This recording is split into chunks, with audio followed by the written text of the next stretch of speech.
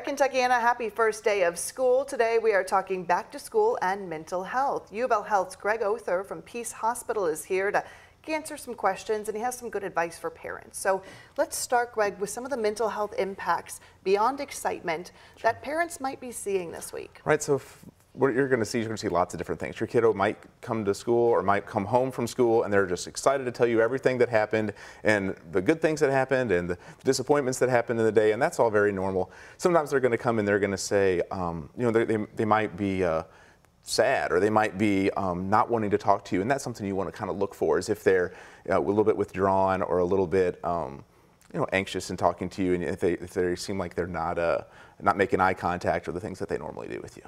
And what are some good ways to ask questions, or what are some of the questions that should be asked as they come home from school? Well, the most important thing is to ask open-ended questions, right? Be involved, be interested in what's going on with them, but ask questions that can let them answer something other than just a yes or no. So ask them what was going on in their day. Ask them who they sat with at lunch, and if any of those kiddos had any stories about what they did over the summer. So anything that can help them kind of get connected to talk to you, not just about what happened in the classroom, but in their unstructured time as well. Because it's the unstructured time that when kids are at school that can be really anxiety provoking for them. Who they sit with at lunch, when they were in the hallway, those kinds of interactions, where they're not as supervised by the adults. So those are situations to kind of pay attention to.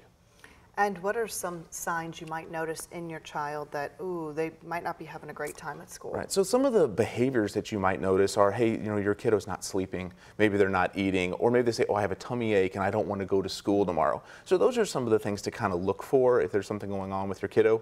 Another thing is if they're avoiding activities they normally like to participate in, that might be something that's causing them a little bit of anxiety. So if you see those kinds of behaviors with your child, that's when you need to take a listen to them, validate what's going on with their feelings. If they say something to you about what's going on, listen to them and don't just brush it off. Don't just say, hey, it's going to be okay. Listen to what they're talking about and help them come up with strategies that are age appropriate. There's a big difference between what a kindergartner is dealing with their first day of school versus a 6th grader and a 9th grader, right? Kids change and they develop differently, so pay attention to those things. If you need some help, reach out to your school counselor, your school mental health counselor. Say, hey, can you check in on my kiddo?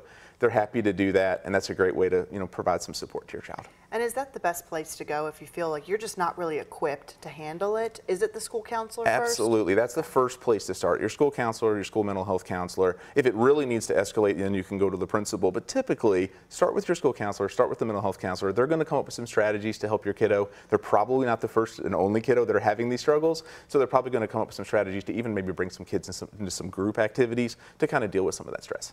Excellent. Well, thank you so much. I think this is really valuable information this week and gives parents some peace of mind that they know how to handle, a little bit of a difference in their child if it happens this week. So thank you so much, Greg, for coming in. You're welcome. Thank you.